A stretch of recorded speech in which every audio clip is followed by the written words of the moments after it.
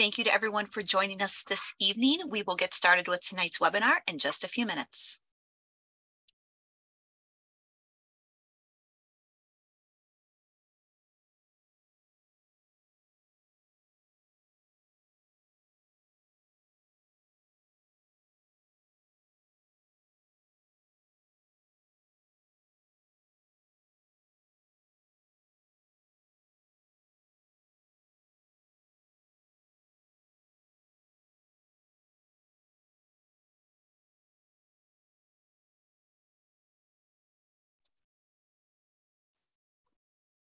Thank you very much for joining us this evening. We will get started with tonight's webinar in just a few minutes.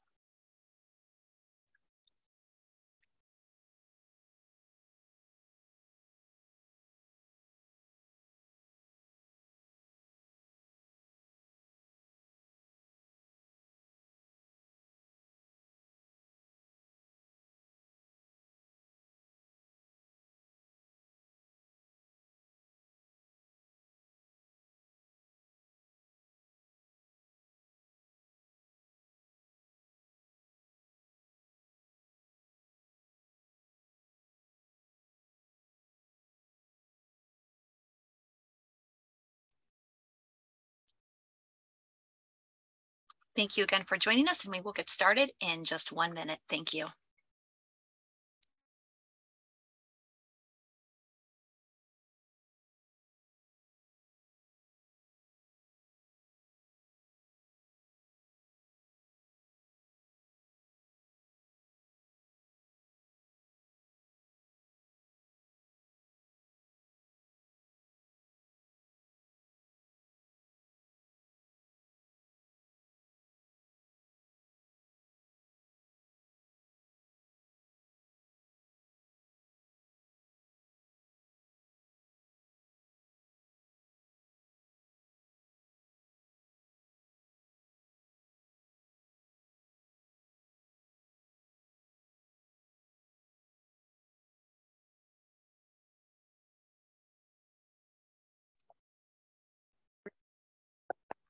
Hi, and thank you for joining us this evening. My name is Jen Elting, and I am part of the Communications and Community Relations team here at the Northeast Ohio Regional Sewer District.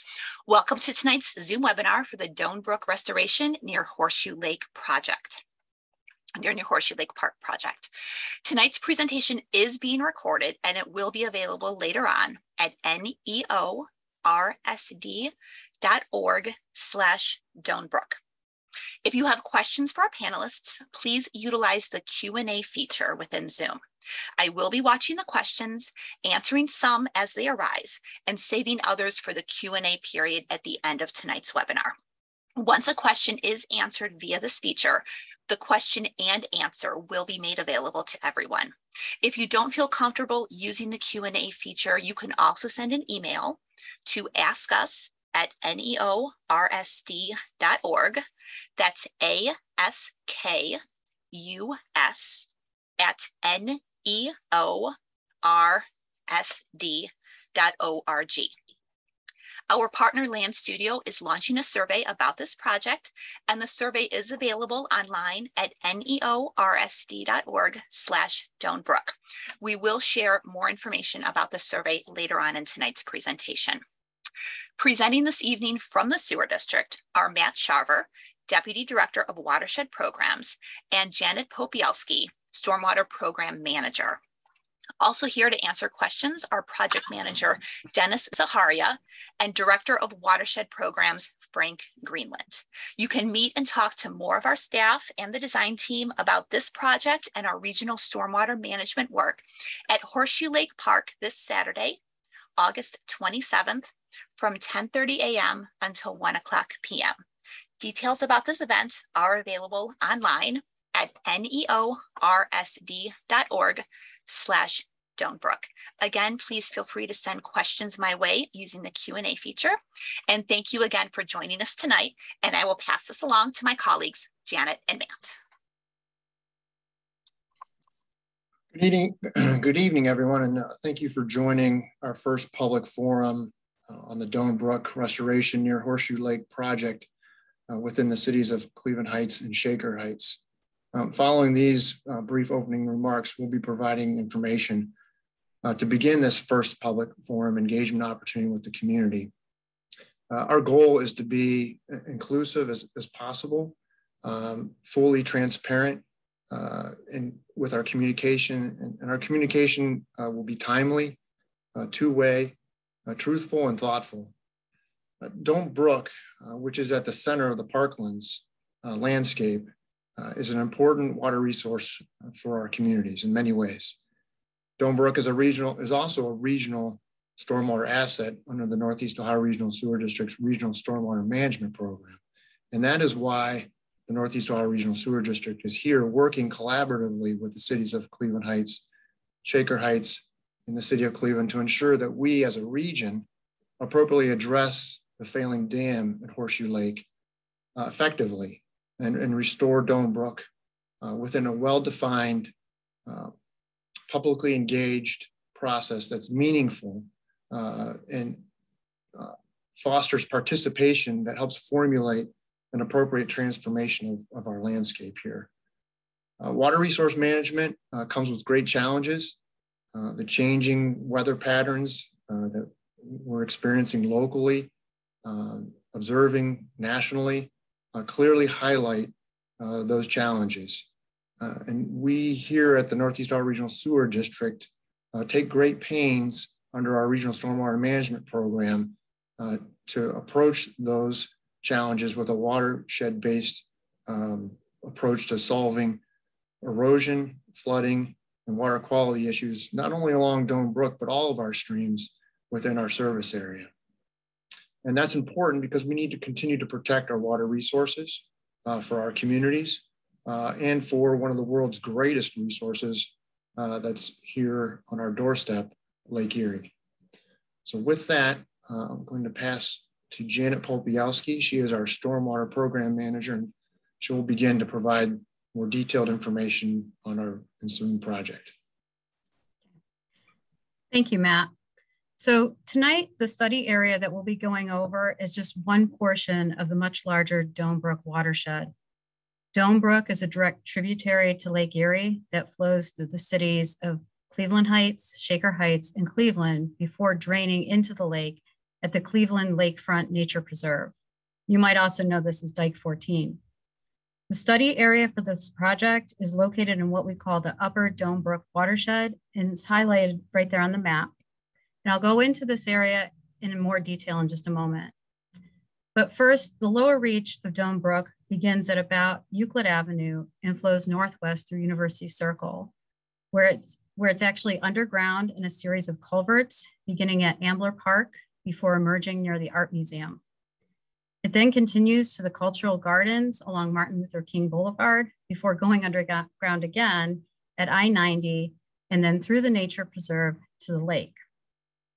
It's these areas along Martin Luther King Boulevard and University Circle that have experienced repeated flooding over the years due to storm events which overwhelm the existing stormwater infrastructure. So the Upper Doan Brook watershed, or the drainage area upstream of University Circle, is approximately 6,005 acres, and it's where 4 artificial lakes are located that were created by the damming of the stream. Green and Marshall Lakes, which are labeled on the screen there, are located on the south branch of Doan Brook.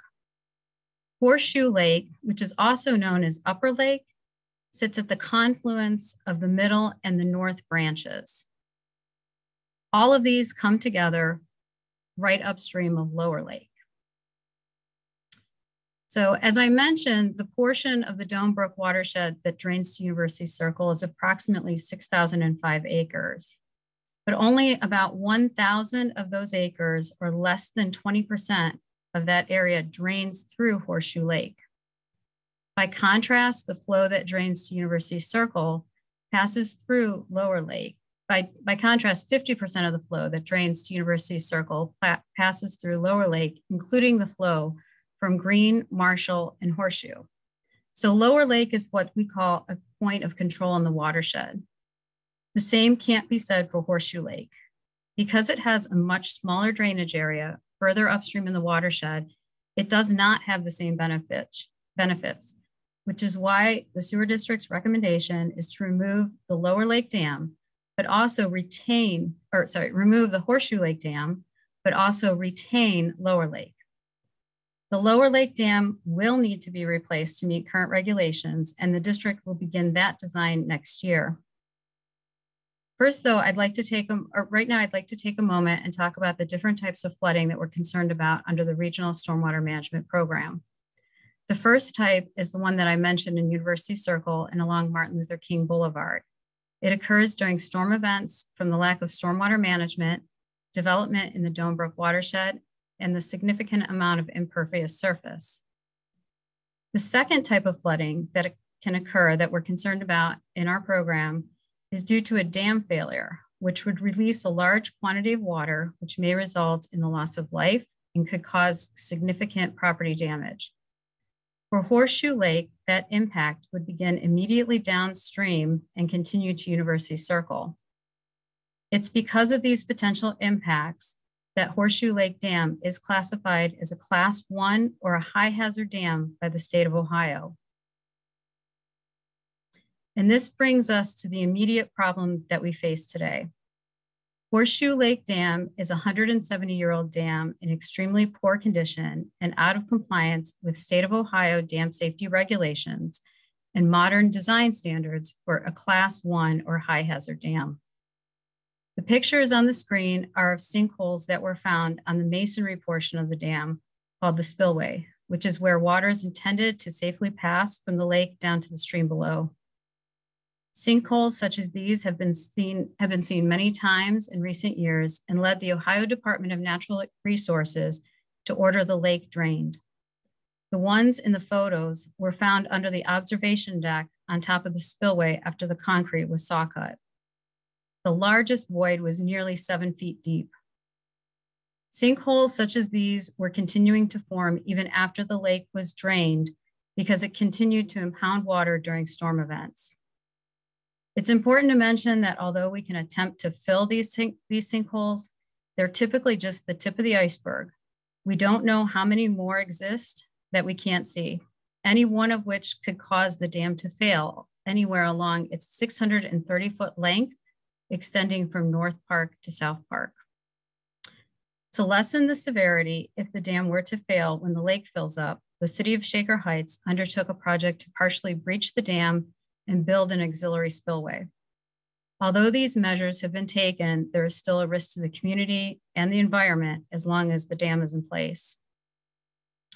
The removal of the Class 1 dam and restoration of Doan Brook through this area achieves the goals of the Regional Stormwater Management Program, addresses the state of Ohio regulatory requirements, forever eliminates the risks associated with a large high hazard dam, greatly reduces the operation and maintenance requirements within this reach of Doan Brook by restoring natural stream functions such as vegetated floodplains and meanders, and also provides a practical and permanent solution to sediment that accumulates in an artificial lake. The sewer district recognized that in order to design a project that removes the dam and restores the stream within such a cherished area, we needed to ensure that we selected the right team. So we undertook a national search for a landscape architect-led design team to see us through this project.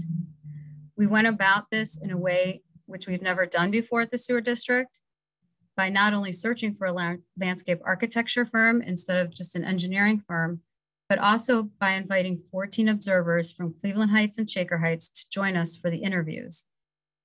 We also enlisted the help of Land Studio, known for their great work on public spaces in Cleveland, to aid us through the consultant selection process, as well as the design process. The result is that we've assembled a team to explore the park planning opportunities and the technical complexities associated with this dam removal and stream restoration. With us tonight is Matt Langen, the project manager with the nationally renowned firm Stimson Landscape Architects, along with other members of the design team. We're happy to have him and his team with us tonight, and you can also meet them on Saturday at Horseshoe Lake Park. So with that, I'm going to turn it over to you, Matt. Great, thank you, Janet, and welcome everyone to what we are hopeful is the first of many opportunities that we'll have together to discuss and imagine a vision for this project. As Janet mentioned, my name is Matt Langen. I'm a landscape architect and the technical director at Stimson, which is a small, detail-oriented landscape architecture studio based in Greater Boston. Personally, I have worked on public realm projects across the country, while also having the pleasure of consistently working in Northeast Ohio for the better part of the last decade. Greater Cleveland, in a sense, has become a second home for me, which has allowed me and my team to develop great professional working relationships with an outstanding group of technical consultants and engineers that we've engaged to support our effort on this project. And you'll be hearing from a lot of them tonight and in future engagement opportunities. Before we dig in, I'm going to hand it off first to my principal in charge, Glenn Valentine at Stimson, to talk a little bit more about Stimson's approach to designing in the public realm across the country. Thanks, Matt, and thanks everyone for coming to this meeting. We're really excited to talk to you tonight. To explain to you a little bit about the core values of Stimson, we're going to just run through a couple of quick projects here that we think most clearly illustrate our values. We work on projects, as Matt mentioned, we're a small firm outside of Boston, Massachusetts, but we work on projects across the country, ranging from large public parks to pocket parks to even residences. This is an example of a large public park in Texas, in San Antonio, Texas. This is Hardberger Park. And the reason I start with this project is the image in the upper left is the image of the visitor center that first greets you when you come to Hardberger Park. And immediately adjacent to that walk where you see the two people is a large stormwater swale. You see that kind of grassy swale running next to them. And that's put it there. That's the thing we want you to recognize first when you come to the site. We want you to recognize the native plants and celebrate the native ecology of the site. And that's what's planted in that stormwater swale. But more importantly, maybe than that, is that that swale extends all the way to the parking area. And when you get out of your car and you start walking into the park, that's the first thing that you're greeted with. This planting of native plants that gathers and cleans and infiltrates the stormwater from the parking area. And in this way, it begins to explain not only the native plants and ecology, but your place as a human in that system and your impact on that system. Thanks. The second project here is Florence Griswold. This is in Connecticut.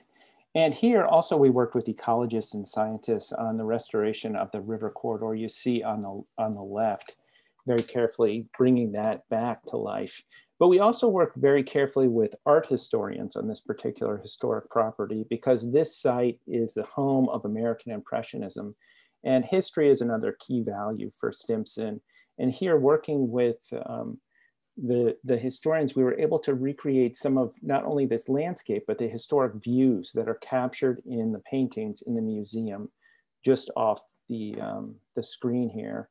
And give you a sense not only of the landscape, but what it used to look like and how it's been restored today to that condition. Next one. The next park, Ferris Park in Lawrence, is the reason we show this one is it's a post-industrial site. There's a foundry that was here for many years, and this large mound of post-industrial slag or casting sand was left over from that industrial process. And when we took on this project, we had to deal with all of this sediment on site. It couldn't be moved off. It had to be managed and carefully designed in such a way to be economical and really serve an important purpose to the park. And here we mounded it up. You can see this section on the bottom created this large earthen mound as the centerpiece of the park and created an accessible walkway that spirals around the park and gets you up to the top. From there, you get a view not only of the adjacent riverway, but of the entire community, and really a transformational kind of experience for people visiting this site. Next. And lastly, I'm going to show you Coonamessett River Park in Falmouth. This is a park very similar to Doan Brook in many ways. here, the park, before we started working on it, was a series of cranberry bogs and low dams or impoundments that captured and turned this into a regulated and productive landscape, really a kind of industrial landscape. Working with stream restorationists and ecologists and scientists, we were able to restore this river corridor and this entire floodplain. And then we created a boardwalk, which you see on the right-hand side, which passes directly through the middle of the restored river valley and gives you kind of close-up views of this restored ecology. And also on the left, an elevated curved kind of bridge that gives you a view of the entire floodplain and gives you a sense of how this restored ecology all works together. I'm going to pass it over to Matt to talk a little bit about some of our preliminary ideas about planning and implementation. Great, thank you, Glenn. So on the screen here, you can see on the very top of the screen, you can see a schedule of the design process. And we are at the very beginning of that design process. And we're at the beginning of the pre-design process. And we want to make sure that it's clear from the outset that our design team and our client are committed to making this a community-centered process. We want you to be involved in the outcome of this design process. While we do have a detailed scope that we have signed up to carry out, we as the designers bring no agenda or ego to the table. It's our responsibility as designers of the public realm to engage, to listen, to ask questions, and to build on the feedback that we receive from the community and our project stakeholders. We plan to take your feedback combined with our own inventory and analysis of the site, some of which you'll see tonight, to begin to craft a series of design alternatives that are both visionary and grounded. We encourage everyone to participate in this process, to be aspirational in the planning effort, but to also be realistic about the capacity for fundraising, philanthropy, and long-term stewardship of this important regional resource and beloved community space. In these early stages, I want to make it clear that there is no design, there is no cost estimate, and there's no assumptions being made about what's most appropriate for you or your public space. We're simply asking for you to participate in this process with us, and we hope that you can see the opportunity is great. We believe that together, we can imagine a brighter, healthier, and more sustainable future for the Doan Brook and the surrounding parklands. Along the way, we hope to garner enthusiasm and support to identify funding, philanthropy, and stewardship mechanisms to help realize our collective vision that we imagine together. There's great and ample precedents of urban parklands across the country that have been realized and/or rehabilitated with the support of partnerships, conservancies, and organizations that bought into some great planning ideas, resulting in the implementation and long-term stewardship of those spaces. And they range from, the very well-known Central Park Conservancy in New York to the Lincoln Park Conservancy in Chicago, and closer to home, the recently constructed parklands of Floyd Fork in Louisville, Kentucky, and even closer to home, the Western Reserve Land Conservancy. And so again, we are at the very beginning of this process, and while we don't have funding identified for everything that you'll see and everything that we think about together, we're certain that we will have that in place as we go through this process. I also want to make a statement here about memory. We acknowledge that change is hard, and we know that we're working here specifically in an area that has a very strong physical and/or emotional attachment for many of you. We as designers enter into a new context every time we start a new project, and we promise to work hard to understand your connections to this place, and will be sympathetic and sensitive throughout the design and construction process of that connection. So tonight we have a few things planned to update you all on as we begin this community conversation. I'm going to walk through our goals and objectives that we've established for the project. Some of my design team members are going to help summarize our site analysis that we've developed over the past couple months. We will identify some opportunities to begin the design conversation with you, to get you to start reacting to some ideas and images about park character and programming. And then we'll finish up by identifying a series of upcoming engagement events and have a brief Q&A at the end of the evening tonight. To zoom back out for a second and look at the entire Doan Brook corridor, I think it's important to know here, and this is probably already well known by most of you, but Doan Brook has always been a magnet for biodiversity, habitat, and human development. It was the hunting ground for thousands of years to the indigenous cultures of Ohio before European settlement, and has since been continually affected by pressures of development, despite the historic, heroic, and visionary protection of the corridor in the last 150 years or so.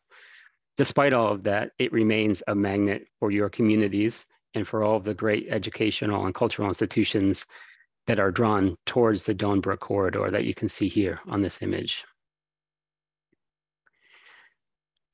And so as we zoom in and start to look at our project area in particular, I want to call your attention to our study area, which is defined by Lee Road on the west, North Park Boulevard, Park Drive, and South Park Boulevard. That's the study area that we are studying as part of this planning process.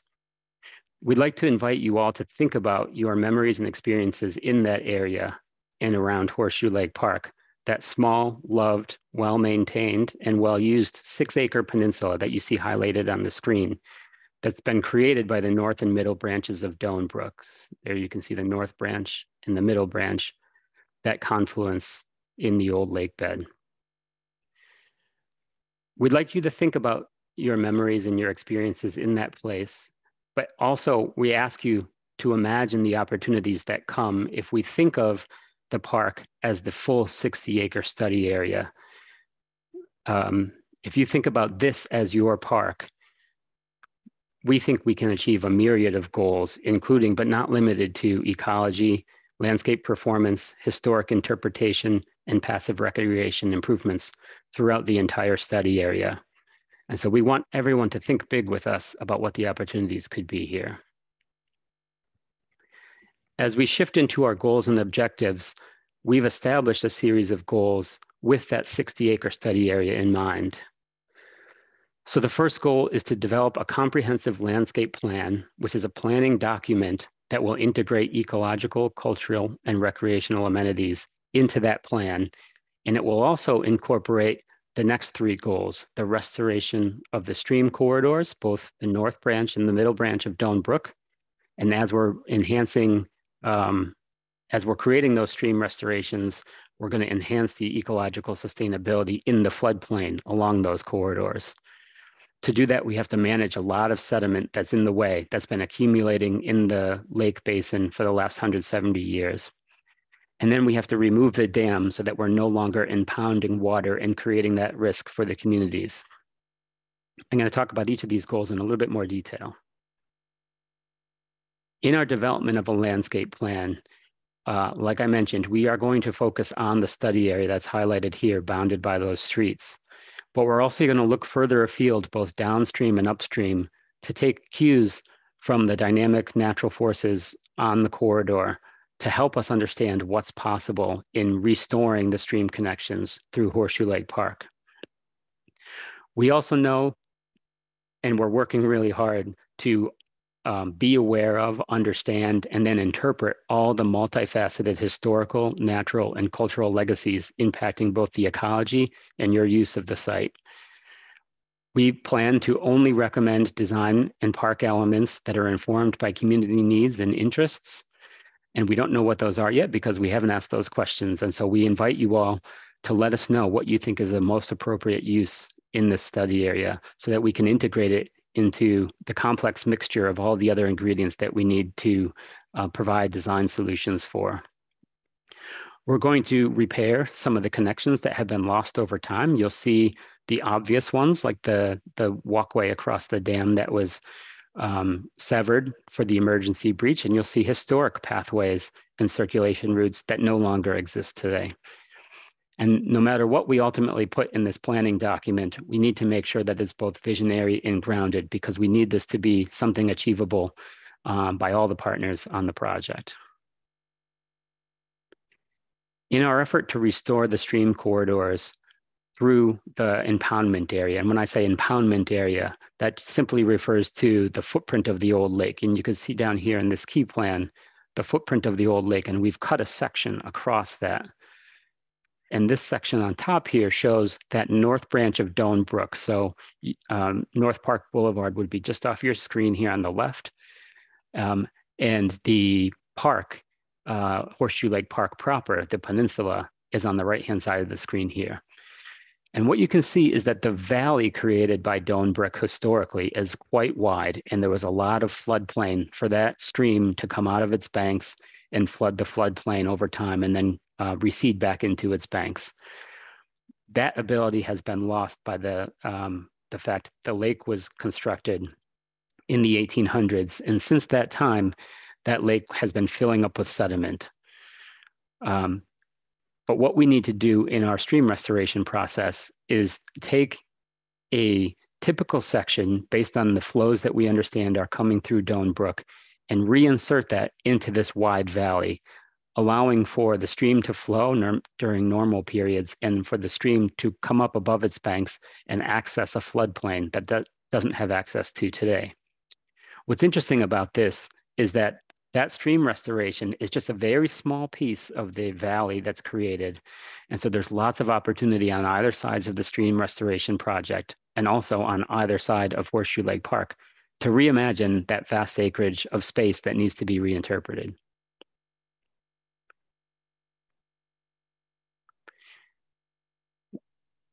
As we start to develop a stream restoration series of alternatives, we acknowledge that it can take on a series of different characters.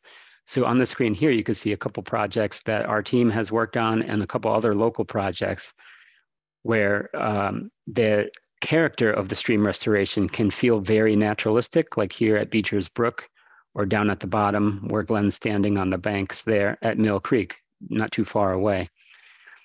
Even downstream from our project at the Cleveland Museum of Art, you can see this is the main branch of the Doan Brook, a much larger water body, with a lot more water coming through this corridor, where we have reinforced slopes and stream banks to make sure that we're managing the erosion of the stream as it makes its way down towards Lake Erie. And then you can see some other more constructed edges to the stream. And so we'd like to invite you to start to think about what you think is the most appropriate character as we restore the streams through the Horseshoe Lake Park, Parklands area. One of the biggest challenges ahead of us is figuring out a way to manage the waterway sediment. That's that 12 to 15 foot deep or more of sediment that has accumulated in the lake bed over the last 150, 170 years. That is a lot of sediment. And to put it into context, it's about 60 Olympic-sized swimming pools full of sediment. And if I did my math correctly, it's equivalent to filling the atrium of the Cleveland Museum of Art 2.5 times over. It's a lot of material, and it's very expensive to remove from the site. And so we have to start to think creatively about how we manage this sediment. And we think that there's opportunity to manage that sediment on site. We're doing a series of tests of that sediment right now to understand the chemical and physical properties of it and how we can amend it to reuse it in some ways on site. And that's critically important as we go to our next goal of removing the dam. The dam needs to be removed for those safety and risk issues that were mentioned at the top of the presentation. And that is what's holding back all of this sediment. And so we need to make sure that we mitigate the risk of the watershed during and after construction of keeping that sediment in place and managing stream flows during construction and after construction. And when we talk about dam removal, there's a couple key components to this particular project. There's the earthen embankment, which is about 630 feet wide. It spans from North Park Boulevard on the left-hand side to South Park Boulevard on the right-hand side. Much of that earthen embankment likely will have to go so that the streams can flow and it's not impounding water like the dam did when it was constructed. The emergency breach that was recently constructed on the south side of the dam will also be removed. And then there's the historic spillway, that great masonry structure in the center of the dam. We imagine there are scenarios where the historic spillway can remain in place as a relic and a memorial to the historic use of the site by the Shakers and others. And so we don't have an answer yet because we haven't started the design process, but we know that there's going to be a series of alternatives for what the dam removal looks like. And we're certain that as we go through those alternatives, we'll do it in the safest way possible for the communities. And one of the challenges of the dam removal, if I just go back for a second, is to reconnect the streams, the north branch and the middle branch, down to the main branch down here. There's about 30 feet of grade change, and there's a lot of sediment in the way of doing that. And so we feel like there's going to be a series of scenarios where we have to introduce grade control or vertical grade changes in those stream corridors to get the water from one level down to that lower level. And again, this could take on a series of characters. It could be more naturalistic, like you see here down by the Cleveland Museum of Art, where there's riffles and boulders in the way to disguise that vertical grade change that you can see the water coming down right through there. But it could also take on a more architectural character, so like some of these other examples. And so we don't know where these would be yet or what ultimately they will look like, but we're pretty certain, based on our understanding of the site, that there will be opportunity for grade control measures to be introduced. And they may be part of strategies to allow folks to cross the stream in multiple locations. And so as we transition here to our site analysis summary, I'm going to hand it over to Dr. Roy Larrick to talk briefly about an abridged history of the corridor and human occupation in the corridor. Roy. Thank you, Matt. Good evening, fellow lovers of Doan Brook.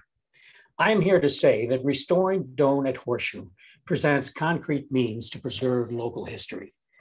The pre-planning team is therefore engaged in a rigorous site history analysis. The goal is to identify historical resources to be preserved during the long term of the project. Excuse me. My 4 slides will show known resources. As more historical features come to light, they will be published for review. Based on the complete survey, you, the public, can help build preservation priorities. In the meantime, online surveys, like the one opening tonight, are your means to make historical preservation desires known. Native Americans hunted in the Doan Valley for many centuries, as Matt mentioned. Theirs was a time when humans lived in relative harmony with nature. Little refuse was produced. Years ago, a couple of stone spear points were found in the Doan Gorge rock shelters, but there is no recorded prehistory from the project area. Current research, therefore, focuses upon 4 more recent periods. First, as indicated by the red square on the left map, is the brief Connecticut Land Company survey of 1796 to 1801. Moses Cleveland's men were charged with enumerating timber resources along lot lines, such as those in red. We are pursuing the surveyor tree data that's archived at the Western Reserve Historical Society. Knowing the actual trees of the local native forest can help guide reforestation at future Horseshoe. Second, as indicated by the small green rectangle on the left map, are the early milling activities of the Russell family. Millwright Elijah Russell, brother of Shaker Colony founder Ralph Russell, built the first installation, a sawmill just east of Lee Road. The 1810s mill predated the Shakers' 1820 presence on Lee Road by a dozen years. Third is the brief period of Shaker woolen milling, about 1850 to 1870. Our working hypothesis is that the Center family operation evolved from the Russell sawmill. Fourth is the development of the Shaker Parklands from 1893 to the early 1930s. Turn your attention to slide right, top and bottom photographs. The bottom shot shows the Horseshoe Lake Spillway as totally rebuilt in the 1930s. What may appear to be Shaker is not always Shaker. Now bear with me as I identify key historical features using several maps. This base map shows the difference in bedrock geology between lower and upper lakes. At map left, the Berea Sandstone Terrace provided a firm foundation for the lower lake dam. Upstream, the Cuyahoga Shale Slope was lesser rock. The soft substrate may contribute to the long-term deterioration of Horseshoe Dam. This map shows the Russell Mill Pond that predated Horseshoe by as much as 30 years. The lake tail, the upper end, lay downstream of the Horseshoe confluence. Note the mill race that extends westward from the lake head to rejoin Doan Brook west of Lee. This area needs survey. Next, and look to the upper right map. In 1894, landscape architects Ernest Bowditch and Charles Pratt designed boulevards to link Horseshoe Lake with Lake Erie at Gordon Park. This is the origin of North and South Park boulevards, now 125 years old. At Horseshoe, a horse carriage or Model T could cross the ravine just downstream of the dam. In 1947, a major flood washed out the crossing bridge. The roadway was abandoned. Nevertheless, the current elevation map shows that the crossing dike survives on the north side of the brook. Presently unused, the dike could be rehabilitated to serve the Parklands Trail network. The current elevation map also shows unnatural narrowings of the ravine downstream of Horseshoe. Might these be remnants of the Russell Dam? Time will tell. We've not surveyed this area. Finally, at lower left, the blue line on the contour map shows the surviving Woolen Mill race. This is the channel, man-made in 1852, to carry water from the dam to the Woolen Mill water wheel. The surviving feature extends for nearly 800 feet between the dam and Lee Road. In my mind, the mill race is the priority feature for conservation. In sum, the site history analysis is producing results. I encourage local history groups to review the emerging data as the basis for public historical preservation plans. The pre-planning team will entertain public submissions in early 2023. Turning to Saturday's open house, I'll have the geology and history tent on the south side of the dam. I'm looking to have productive conversations with many of you. Talk to me. Ask the hard questions. Say what you'd like to see conserved, and we'll go walk down to see that mill race. Thank you. And now I present Camila Campos, Associate Landscape Architect with Stimson.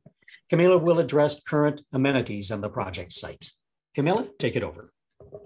Thanks, Roy. When doing our research, we found 4 historical plans for Horseshoe Lake. This is a graphic representation of the Bowditch and Pratt plan from 1894. And on the top right is the original. This plan positioned Horseshoe Lake as the anchor for the Parks and Parkways network to Lake Erie. It emphasized the connection to the water at the north tip, the canoe landing. In dashed magenta, this is the first instance of access to the park from the central driveway, and it remains today. And this is the entry drive as we see it today. This is the Pitkin and Mott plan from 1932. It was commissioned by the Shaker Lakes Garden Club as part of a beautification program. The intent here was to allow all the garden clubs to select their own sites to develop around the lake. This plan shows a lot of care to select views and vistas throughout the park.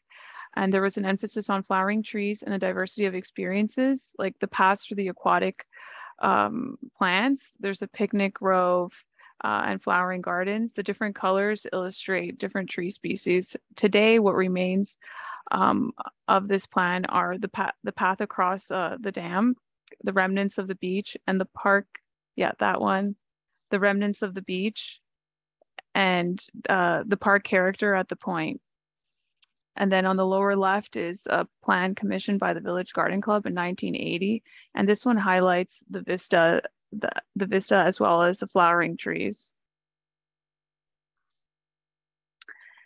These are early shots of the Village Garden Club's garden, and you can see here the clear views through the flowering trees to the lake and the lawn. This is a noise plan from 1940. It was commissioned by the city of Cleveland for the Shaker Lakes Park. It emphasized the separation of path uses with an extensive network of bridle paths. So that's the dashed yellow lines. And then the solid yellow lines are walking paths. And then the red squares are bridges. So the paths near the water and bridges crossing the river were integral to the design. So here again, there's a connection to the water. So in the dashed magenta, you can see where the beach and the small fountain are today. Possibly even the trails, the bridle path trails that are seen here are the trails that exist today. And these are images of the existing condition of this beautiful remnant.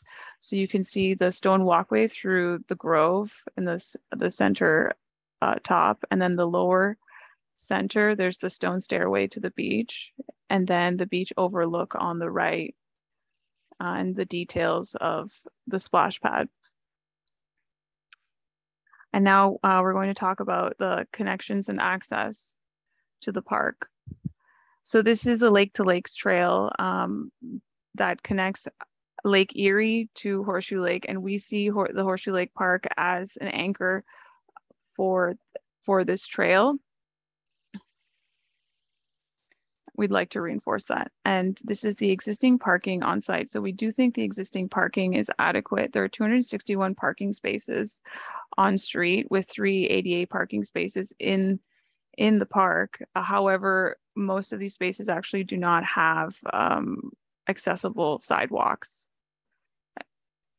Next. This is the cycling infrastructure. So North Park Boulevard has extensive bicycle infrastructure. There's the solid magenta lines are the on-street bike lanes. The yellow line is the Lake to Lakes Trail. And then the blue line is a desire line that exists today where essentially the Lake to Lakes Trail does not connect into the park.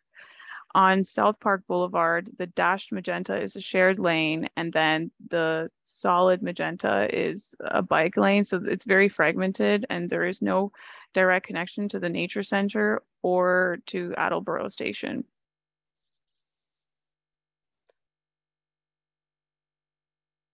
This is the pedestrian circulation, and in the same way, the dark blue lines are showing desire lines that exist today but are not formal.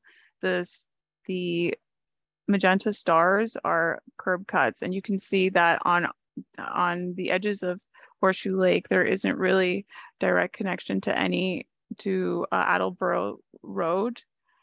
Again, at Park Drive and South Park Boulevard, there isn't a connection.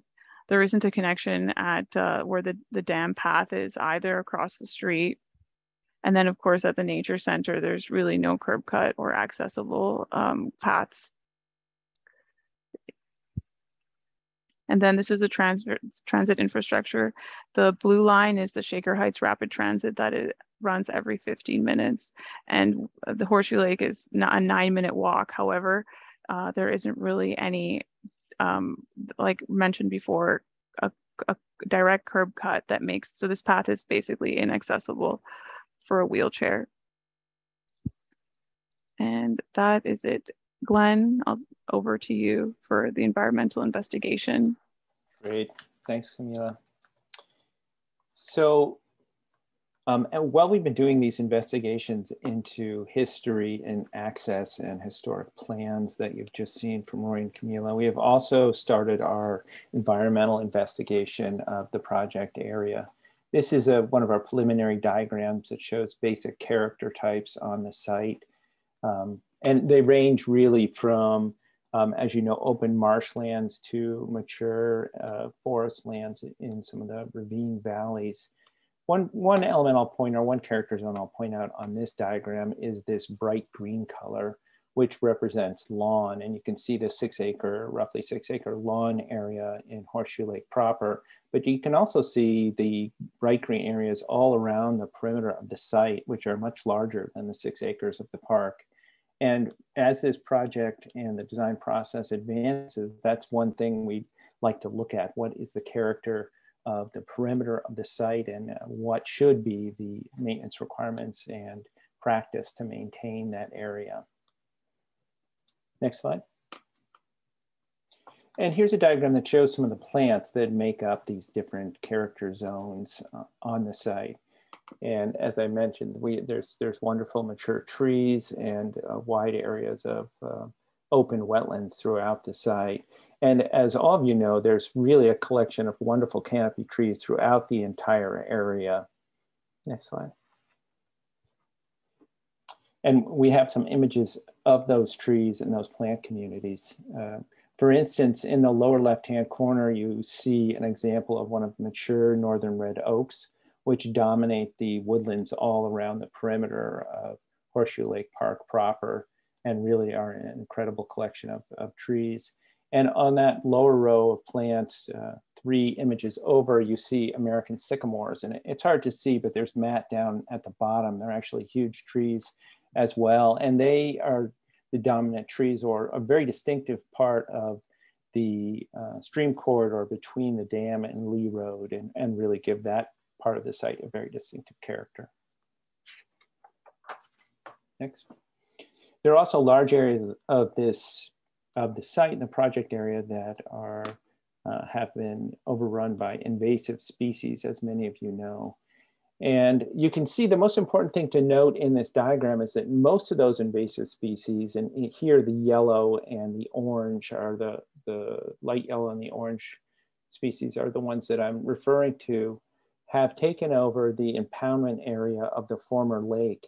And as this project develops, that's one area we will definitely be manipulating, as Matt mentioned, by handling all the sediment and restoration of the stream corridor. And a key goal of this project and of this entire process will be to remove those invasive species from these areas and restore a ecology and native plants throughout that area and throughout this entire project and the entire project area of the site. We've also been thinking about how the ecology has changed over time, and we've developed some schematic sections of how the Doan Brook corridor may have looked as it evolved. Here at the top of your screen, you see an image from the 1790s, before the Shakers or any settlers came and really developed the land. And we imagine that as a wide floodplain and a shallow stream bed with a community of native wetland plants throughout, and mixed deciduous canopy trees in the forest on either side of the stream corridor. And down below in the 1830s, by the time that Shakers came to begin to settle the Doan Brook, the landscape was completely transformed. And most of those woods were cut down for timber and changed into meadow, farm, fields, and pasture, thus greatly decreasing the biodiversity in the Doan Brook corridor and beginning a process of erosion of those stream banks. You can see some of what that looked like previously in that little image to the right. Next.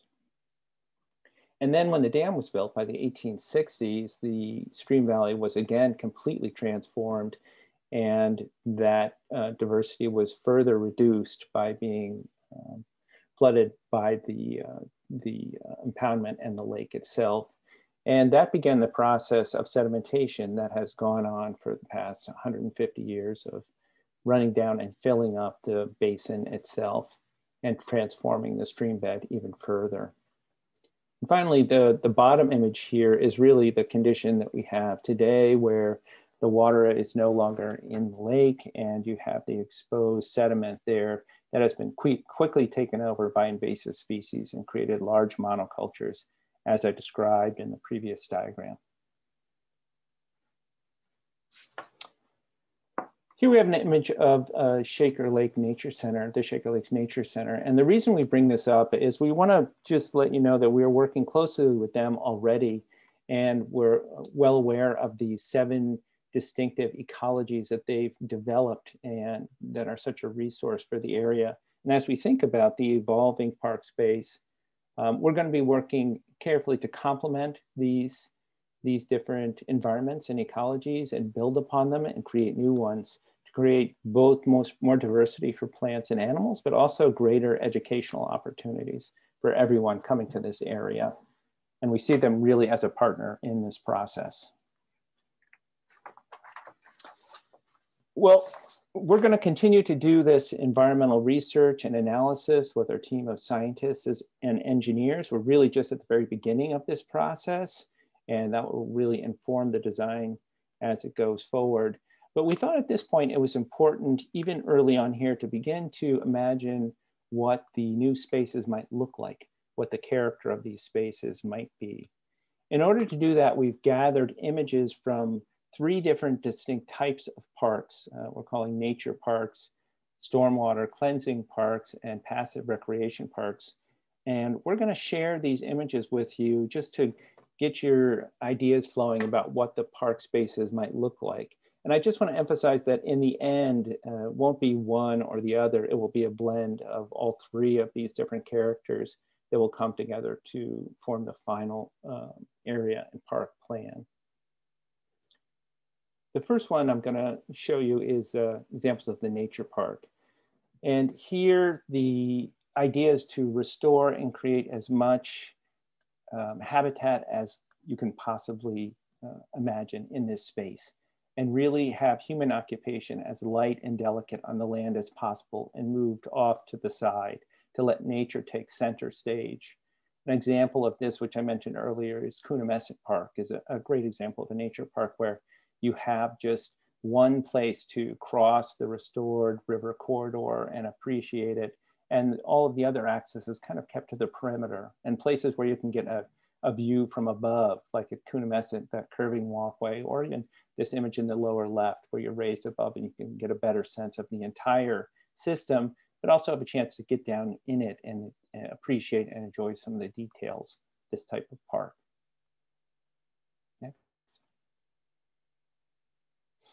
Another way to engage and appreciate a park like this would be a canopy walk.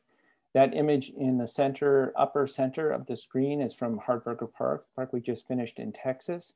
And then that allows people coming to that park to get right up to the top of the canopy of the trees and see plants and animals that you would never see or be able to appreciate from the ground, and give you a really unique experience of that environment. Another way to engage with a park like this can be very simple, like that image in the lower right-hand corner, where you just have a mown pathway through a meadow. And that's a kind of engagement path that could change year to year and season to season, depending on what you want to see or management that might have to happen in the park. The next kind of park we're thinking of just as a precedent is this stormwater garden or constructed wetland park. And the essence of this kind of park is that it's dynamic. It may have a series of wet meadows or marshes, which could appear like the image in the upper left-hand corner for much of the year, but after a storm event, they may transform to an image like that pond. The same area that was previously a marsh would now be a body of water, such as that in the lower left-hand corner. In this kind of park, you would want a much larger and more extensive system of boardwalks to allow people to get out on the water and understand and appreciate the processes that are going on to cleanse that water. And they might even involve platforms that could serve as outdoor classrooms. Next. And in this kind of park, you might have the kind of channel or spillway you see in the upper left, the channel in your upper left-hand corner, which might allow efficient movement of one area and management of water from one part of the park to the others. And if you had a change in grade, you would want to really celebrate that, like the image in the lower right, make that visible and make that the focus of the experience and the educational opportunities of this type of park. Next. And finally, the passive recreation park puts human activity and experience really at the center of the design. And these are some of the activities we can imagine going on in the re-envisioned park space, such as yoga or bike riding or jogging. Also in the left-hand corner is a bird blind that we worked on at Hardberger Park, where we worked hand in hand with local artists to create something that allows you to see the birds, but it also is an art object in and of itself. And the stormwater garden in the lower right is an interactive part of a kind of stormwater fountain feature. Next. Here's some more activities we can imagine happening in the park. And in this type of park, we can imagine that there may be more pavilions or structures and areas of lawn for special events, such as that dinner happening there. And we want to make sure that it will be used throughout the year. So we'd also be designing places for things like cross-country skiing or maybe even ice loops for people to use throughout the year. I'm going to hand it back over to Matt to talk about some concluding comments and some schedule items. Thanks, Glenn. So just to summarize, we are at the very beginning of this process, as we mentioned, and we desire to establish a landscape plan that embodies the visions and aspirations of the community through meetings just like this one. In just a moment, I'll talk about many more opportunities for us to continue this conversation. In restoring the stream corridors, we want to make sure that we are thinking ecologically and restoring species diversity back to the Doan Brook corridor, increasing community access and education opportunities, like Glenn mentioned, and working closely in collaboration with area institutions, just like the Nature Center. In managing the waterway sediment, we want to make sure that we're capturing the potential to reuse that material to support unique and vibrant parkland elements that might come at a later date. And in removing the dam, like I showed in some of those earlier photographs, we want to create new grade control elements that celebrate Doan Brook without impounding water. So to continue this conversation, I'm going to point out a handful of other upcoming engagement opportunities that we'd love for you to continue to participate in. So this blow up down here is kind of an enlargement of the pre-design phase. And on this blow up, you can see we've separated the pre-design into 3 distinct categories: a discovery phase, which we're in at the moment, an alternatives development phase, which will come after the conclusion of our events this week, and then a refinement phase. And each of these 3 phases will culminate in a major public forum, just like this one. So here we are today. There'll be another public forum where we come back to you with all the feedback that we got and have inserted those into a series of alternatives for you to review and discuss. And then ultimately, in the spring of 2023, we'll come back with a refined plan that we think is the most appropriate plan to bring into the detailed design phase of the project. Along the way, there's going to be multiple opportunities to continue to stay engaged. One of those opportunities is the online survey that we launched today. You'll see a little bit more about how you access that in just a moment. There will be a series of walking tours, which I'll explain on a little bit more on in just a second. There'll be a series of pop-up events this fall and into the winter, where our design team will come out and meet you out in the community impromptu to get your candid feedback on how the process is going along the way. And there will likely be other online surveys as we get into beyond the alternatives development phase and start to hone in on exactly what's most appropriate for the parklands here at Horseshoe Lake. Importantly, and very soon, is the next opportunity to engage with all of us. That's at the open house on Saturday in the park, August 27th from 10:30 a.m. to 1 p.m. We have a variety of events scheduled for that morning, and I'll just summarize a couple of those for you now. We have a series of tents, themed tents, which will have members of the design team and the client group and other volunteers to help answer any questions you have based on these themes. Glenn will be at the Envisioning the Future Park tent here, item number 1, at the head of the peninsula in the park. I will be with my deputy project manager, Yvonne Valentic from GPD Group, in tent number 5 over here, which is a repeat of the Envisioning the Future Park. And here we'll have some activities looking at a lot of those precedent photographs that Glenn presented, and ask you to react to those as ideas that we could carry forward into the alternatives development phase. There will also be other tents where we'll have some representatives from the design team and client group at this ecology tent at the beach location of the park, where we've opened up a couple of views so that you could see out into the impoundment area and ask some questions about the flora and fauna that exist or pre-existed the lake in the park area. Right in the center of the park, where you can see the pavilions, we'll have an event information center with more information about how you can stay engaged. And near the restrooms, we'll also have a sediment tent which doesn't sound very exciting, but trust me, it's going to be great. We'll have a series of 3D models that we have laser cut of our study area, and we'll have Play-Doh and moon sand for families to sculpt that sediment to help us understand what the possibilities are for reusing the real sediment in the project site. If you walk down across the boardwalk towards South Park Boulevard, we'll have a river morphology station where Julie Bingham from EnviroScience is going to be stationed to point out the challenges and opportunities of restoring those stream corridors from the headwaters down through the impoundment area to the main branch of the north branch of Doan Brook. And then as you come out around South Park Boulevard and walk towards the dam on the pathway, you'll see two more stations, Roy Larrick's station with history and geology, and Roy will be at that tent all morning. And right around lunchtime at noon, Roy will lead a casual tour down to point out some of those features that he mentioned earlier today. And then lastly, we'll have a dam removal tent right here where the emergency breach was constructed. So our engineering experts from AECOM, Troy Neparella and others will be there to answer all of your detailed questions about what you're looking at, why it's good or bad, and what the future of that area might look like. So here you can see when you arrive at the park on Saturday, if you're able to join us, we have a series of 7 stations and a great group of design team members, client group members, and volunteers to help answer any of the questions you might have. So we would love to hear from you and really hope that we get to see you on Saturday. If you can't make it on Saturday, there's a couple other walking tours that we have scheduled that you'll be able to register for using the link down below at the bottom of your screen.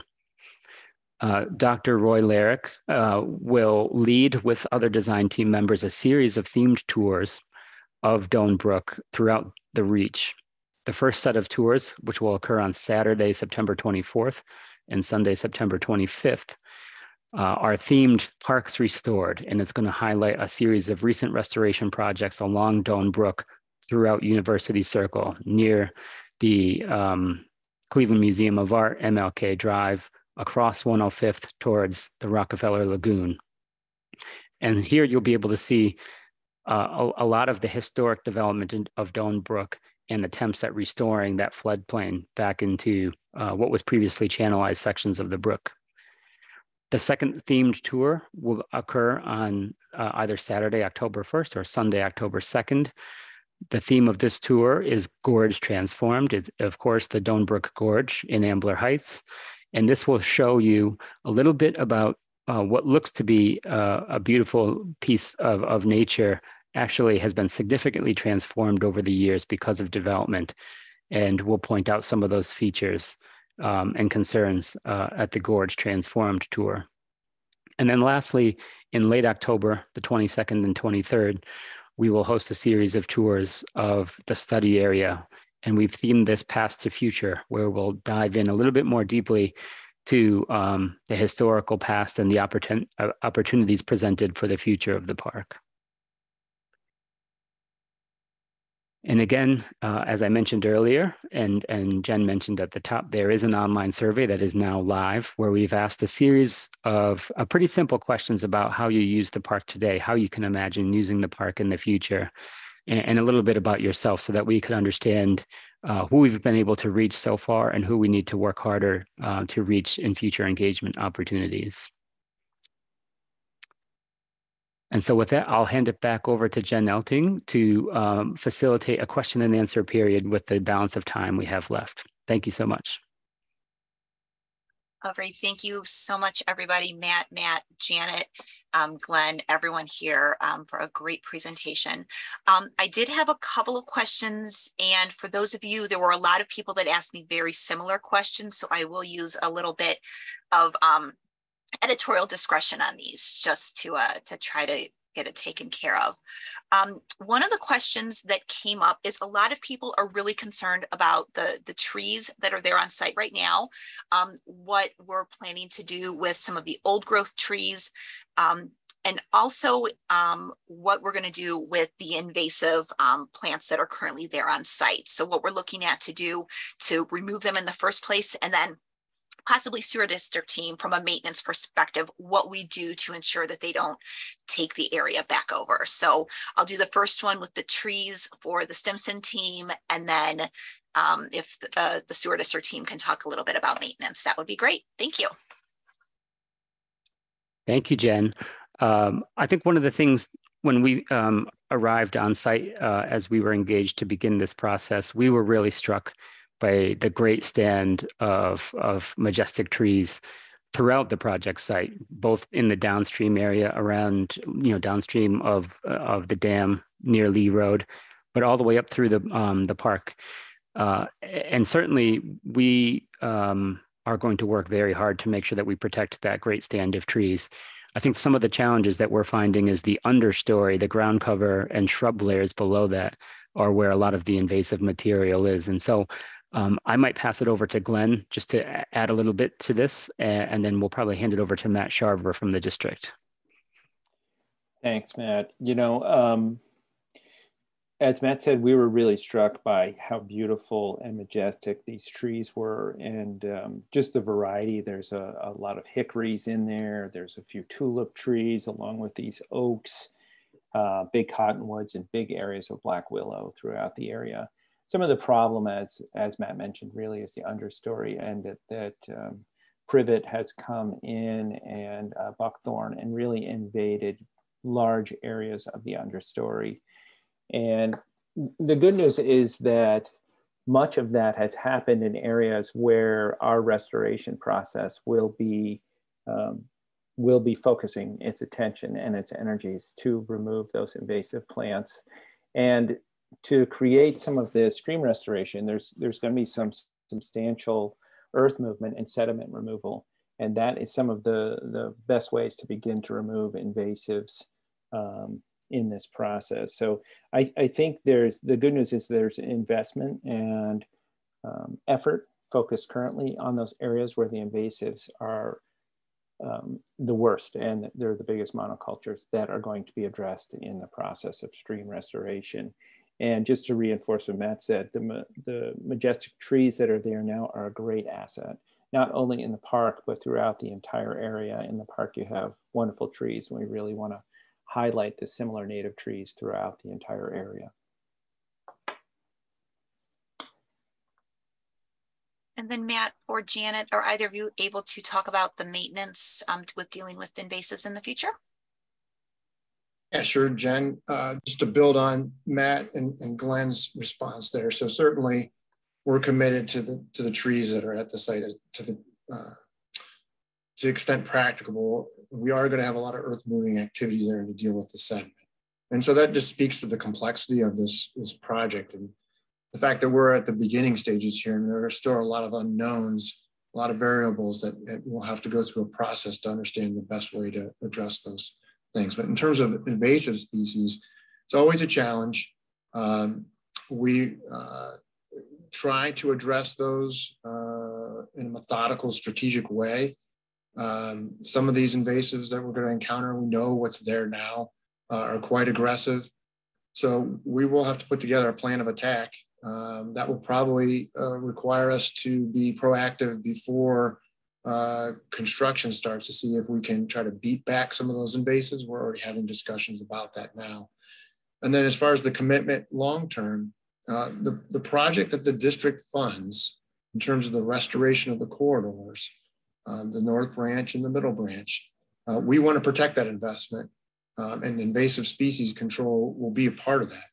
Now, will we be able to address every single invasive and every single invasive that grows there individually? Not likely, but we will have a game plan to try to control them to the best of our ability, to protect the investment and make it aesthetically pleasing and safe for the community. Thank you very much. And the next question for the group is actually for Dr. Larrick. And somebody would like to know if the informal walking paths that are west of the dam, possibly east, currently follow the Old Mill Race. So can you currently follow the old mill race when you're walking on the informal paths? Yes, the mill race is easy to follow because it is a constructed berm. And for most of the 800 feet, there is the depression of the mill race. It looks like a stream bed that's basically dry. And then it rises up on the stream side, 2, 3, 4 feet. And then you can walk, that's the berm you can walk several hundred feet on. And then that drops quickly down to the stream. So yes, the mill race is currently walkable.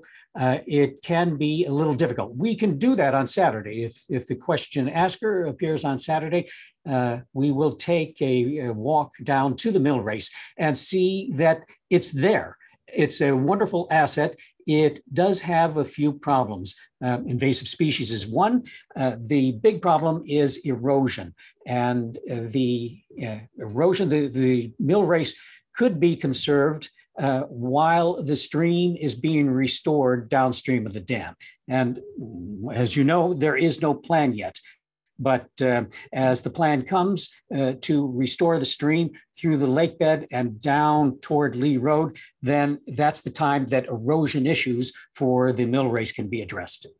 Come on Saturday, we'll walk the mill race. Thank you so much. I'm sure you'll be a very popular station at the event, because I think a lot of people are going to want to see that. I have another question for the design team, and I'll kind of toss a couple different things at you. The first one is, do you have any estimate on how wide the north branch and the middle branch of Doan Brook will be when it's restored? And the second question is, how do you deal with the altitude drop from the eastern end of the study area to the current spillway location? Great, thanks, Jen. I'll start by noting that we are developing a series of models of the hydrology of the whole corridor as it passes through Horseshoe Lake Park. And I'm going to call on Julie Bingham, our stream restoration leader, to talk a little bit more technically about the process. But we will, we're working to understand the flows that are going to come through the site first. That's going to establish the general width of the stream bed itself and the floodplain on either side. And Julie, you're probably better equipped to kind of answer the second part of that question about how we manage the grade change vertically across the corridor. Yeah, that's a great question. We've got a lot of fall. I mean, you're over between 25 and 30 feet. And so we're going to be looking at alternatives to get through the dam, but some of that grade might continue in the downstream direction. Below the dam, we're looking at, those bank heights down there are 7 feet, and that's an unnatural bank height. That creek down there has incised some, detached from the available floodplain there. So that's a potential alternative. So if you're raising in the downstream end, but also, raising in that way, you're able to transition the grade. We'd like to try to maintain the grades as low as possible from an energy perspective. That reduces risk. It reduces, the flow velocities. But also in some of the previous slides, there might be opportunities for some of those, more concentrated, what we call grade controls or cascade type features, waterfalls, things like that could help deal with some of that gradient in different places upstream of the current dam location.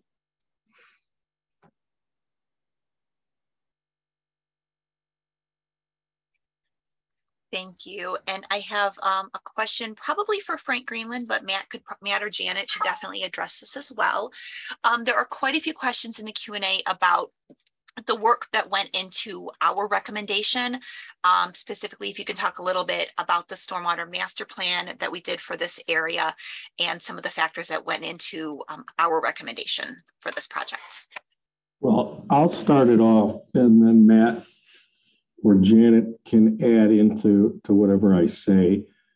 One of the most important projects, in my opinion, that the district's undertaken under its regional stormwater management program is the execution of what we call stormwater master plans across the service area. We did them in 4 broad quadrants of our entire service area, including what we called the Lake Erie tributaries, Chagrin River and Lake Erie tributary area that included Doan Brook and other streams, Euclid Creek, Green Creek, others. The investment in that master plan was approximately $10 million. And these master plans are very detailed analyses of not only the stream network, but the problems within the stream network. We walked every inch of those streams, did appropriate surveys, flow monitored the streams, established a series of stream gauges across the service area to understand how does the stream react to rainfall. We have rainfall gauges across this service area to understand how much rainfall fell.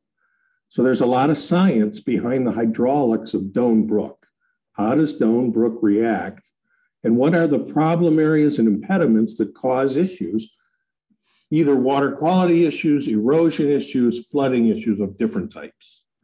So it was a very detailed analysis. Then when we look at problem areas, and we discuss problem areas with stakeholders, and obviously the Horseshoe Lake, Lower Lake, there's our issues. And there are issues along the entire Doan Brook watershed corridor, from head to toe. University Circle floods, we know that. And there are causes for that and proposed solutions. Martin Luther King floods routinely on its way to Lake Erie.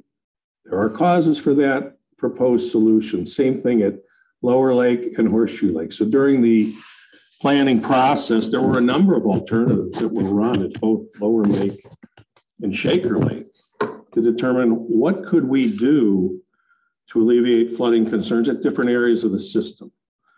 So there were early analyses done to hone in on 4 key alternatives. And they are outlined in the reports. And our focus was what's best, not just risk, not just cost, not just environment, not just long-term maintenance, those issues, the collective whole. So we honed in on 4 key alternatives in the Doan Brook watershed for both Lower Lake and Shaker Lake and Horseshoe Lake, the dams. And when we looked at that situation, it was evident to us, and Janet talked about this early, the positioning of Lower Lake and other capabilities was a point of control that did indeed provide flood control benefits. When we layered an additional dam at Horseshoe Lake on top of that recommendation, we saw no added benefit. And when we looked at benefit, it was alleviation of flood inundation, flooded properties, buildings or roads in different locations. Now, we would like to get to a 100-year level of protection across this area, across the whole service area. We're not going to get there everywhere, but we strive to get as far as we can. We know there are issues with the culvert in University Circle, and we are investigating solutions to increase culvert capacity. We're not going to get to 100-year there. That's my prediction. I don't think we're going to get there, but we're going to strive to raise that level of service. So there was detailed analyses. And there was discussion, and we discussed this at several meetings, Zoom meetings, community center meetings, other meetings with the councils. We do not own the dams. We work with the communities to deal with the issues of the dams. So it was a very comprehensive study that led us to this solution. And I just want to remind everyone, we're at the beginning now. A decision has been made. Our recommendation has been made. The councils have acted. And we're in the pre-design phase. So quite good questions about how we're going to manage grade, what's it going to look like, what's the floodplain width, are all unanswered questions right now, but all ripe for opportunity as we try to restore this and make this a great asset for the community. I don't know, Matt, Janet, if there's anything else you want to add. I think you covered everything, Frank. There are the presentations that we gave online at NEORSD. So please look those up if you have any further questions. I do want to say there is no predisposed decision on what that corridor is going to look like. And with that grade, there's opportunities. Certainly there's a dry weather profile and there's a lot of flow in wet weather. So how are we going to manage that flow? Will there be waterfalls, wetlands, those kind of things? All unanswered questions. But we welcome your opinions on what you'd like to see as we go forward. And this discussion is only beginning. It will continue.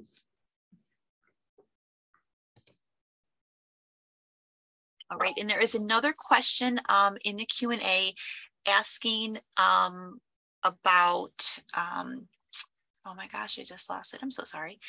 Asking about the north and middle branches of Doan Brook, which is what this project impacts, but then where the flows from there meet the lower branch of Doan Brook and how that impacts the stormwater flows through the nature center.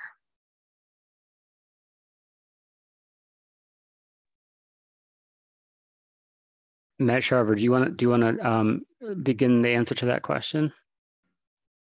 Yeah, we can, Matt. I don't know if you can pull up the presentation again and show everyone a watershed map. I think that'll help orient folks to understand how the north branch, the middle branch come together, and then the lower branch comes in downstream. Yep, I could do that. Orient themselves to the four lakes and the Shaker Lakes. Yep, just 1 second.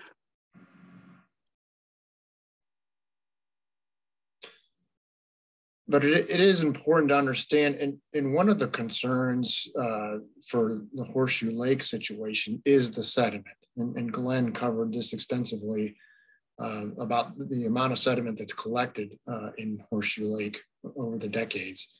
And so, you know, with the dam being in a failing state, you know, we've got to move forward. Because we would not want to have an event where the dam were to have a catastrophic failure, and we would allow that sediment to move downstream. That would wreak more havoc in the watershed unnecessarily. So you can see here on the image that Matt's pulled up the differentiation between the different watershed areas of the north and the middle branch, and then the lower branch to the south, more positioned than Shaker Heights, picks up Green and Marshall Lake, and then comes in just upstream of Lower Lake. And if you can follow Matt's cursor there, you can see that Lower Lake is positioned in that control point location, which is really important from a flood control benefit standpoint. That's why, you know, the sewer district is committed to the investment to replace Lower Lake Dam, because it does provide flood control benefit downstream, again, mainly due to its position in the watershed. So that's an important factor. And while you have this up, let's keep this up for a minute, because there are a couple of questions wanting to know how the horseshoe drainage area and lower drainage area impacts or causes flooding in University Circle, and what are some other factors that we are looking at in order to help mitigate that flooding in the University Circle area. Is that a question? I think it's just there's a couple people who are wanting to know how this project can help the flooding in University Circle. Let me rephrase that a little bit. Okay, I'll take a stab at this. The flooding in University Circle, the flooding along MLK, the flooding downstream of the dams, you know, the driver in flooding locally, not just at this site, locally and nationally, is a combination of changing rainfall patterns and impervious cover. Doan Brook has a high percentage of impervious surface, very high percentage. So we are generating a lot of water, certainly a lot more water than, you know, when these dams were constructed. So impervious surface and the amount of drainage getting to the streams are beating up the streams. This is what is causing erosion, filling lakes with sediment, and causing flooding downstream. Our study, and we talked about this, the master plan looked into this. What is the best combination of alternatives to alleviate flooding concerns in different parts of this system, the Doan Brook watershed? Our recommendation was to reconstruct Lower Lake to maximize the flood control benefits that it provides. Seeing a lack of flood control benefits, our recommendation was not to reconstruct the Horseshoe Lake Dam. Down in University Circle, there's an analysis of culvert capacity taking place to see if we can augment culvert capacity to increase the level of service. And there are other recommendations along MLK and other areas to determine, can we do things to further prevent flooding across the Doan Brook watershed? And sometimes solutions are implementable, and sometimes there's not enough land to implement the solution, but we continue to look at that. We did a project early during the master plan to remove significant debris that existed in the University Circle culvert. And in our estimation, we were able to take that culvert capacity from a 2-year level of service to 10. That's a pretty big jump at a pretty reasonable cost. All the other jumps up to 25-year level of service and beyond come at significant cost, but we have active projects looking at how do we augment culvert capacity and what can we do along MLK. Horseshoe Lake is part of the process, so is Lower Lake, to get that best combination of alternatives put together and constructed to do the best we can for the watershed.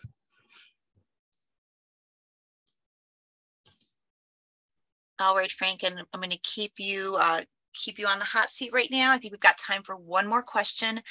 There are a few questions in here about the birding population here in Northeast Ohio, and I know that you are an avid birder, so that's definitely a question for you. But the types of birds that we may expect in the area, and what considerations we are taking that we are addressing as we design this project. And I am an active birder. And, yes, you are. And, you know, this is a good discussion. I want to start it by saying we don't have a final solution on the book. So we don't know about what loss of diversity we're going to suffer, nor do we know what gain in diversity we could achieve. Okay, I don't know how the grade control is going to work for wet weather flow management at Horseshoe Lake. I don't know. So I don't know what the balance, duck species, we're going to lose all the ducks. I'm not convinced of that. The question is, will there's dabblers and there's divers. Divers need more water, dabblers don't. So what is, the final product will dictate, we may lose certain diving ducks, but creation of additional habitats that don't exist on a lake footprint also create opportunities for introduction of new bird species to the footprint. When we're going from 6 acres to 60, that's pretty big space. Now, when the lake was drained under ODNR orders, created mud flats that attracted shorebirds. Well, there's no shorebird habitat in Northeast Ohio, very little. And all of a sudden, shorebirds. There's mud, now we see shorebirds. So it's an example of how changes in habitat can attract different species. So I don't know the final verdict, but creation of a great mix of wetland habitats and other park mixes, whether it's plantings, trees, whatever, creates plenty of opportunities to introduce more species. So we'll see. We don't have a final alternative recommended for this site, and we will seek, to maximize the attraction so that we maintain a good level of diversity, not just for fish species, but for other, ecological aquatic species as well. So we will see, but I understand the issue. And I think there will be a trading. It could happen. That doesn't mean a loss on the whole.